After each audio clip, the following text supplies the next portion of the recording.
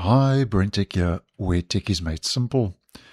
So back at the end of last year, I'll let you know how you can clear the temporary folder in Windows and why you should. And as mentioned in the video, which will be linked down below and in the end screen, because it ties into what we're going to talk about today, the Windows temporary folder, also known as the temp folder, is a directory that stores temporary files used by applications or the operating system. And a large temporary folder can waste storage space and cause performance issues such as a slow boot. And we showed you how to manually delete files in the temp folder. Check the video out for more information. Now, just to do a follow-on from that video, to show you how you can clean the AppData folder on Windows 11, which is different to the temp folder. And if you are unaware, many apps store their files in the AppData directory, and it holds configuration files and the cache for all your installed apps. So if you have many apps installed, this folder, the AppData folder, could grow in size over time and become quite huge. So just a quick video to show you how you can actually clean this out. If you are noticing that your disk space, maybe as an example, and your storage is decreasing on Windows 10 and Windows 11. Now, before we do that, just to give you a heads up, it's not safe to delete everything from the AppData folder. Many files are associated with apps that you have on your PC in the AppData folder. So if you delete these files, certain apps will lose their saved data, such as user information and settings, and some apps might not work, so just take note.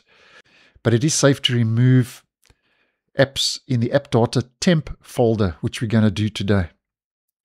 Now, it goes without saying that you can run a disk cleanup to empty out the folder.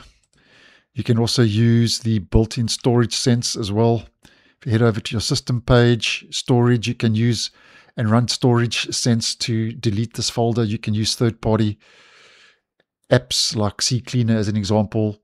But if you don't feel like going through all of that hassle, there's just a quick video to show you how you can delete and how you can clean the AppData folder on Windows 10 and Windows 11. So how we do this, we just right-click on our Start menu, click on Run, and then you're going to just enter this command. I'll leave it in the description if you'd like to copy and paste. And you just enter that into Run, and then you just hit Enter. And here's all of the folders and files in my AppData Temp folder, which is a hidden folder in the system. So we don't want to, as mentioned, delete all the folders out of AppData. We just need to delete out of the temp folder because, as mentioned, these are temporary files, so they are safe to delete. So all you do is go Control and A, and then just hit delete on your keyboard. And there we go. I've cleaned out my AppData temporary folder. And just take note, though, that some files you might need to try again.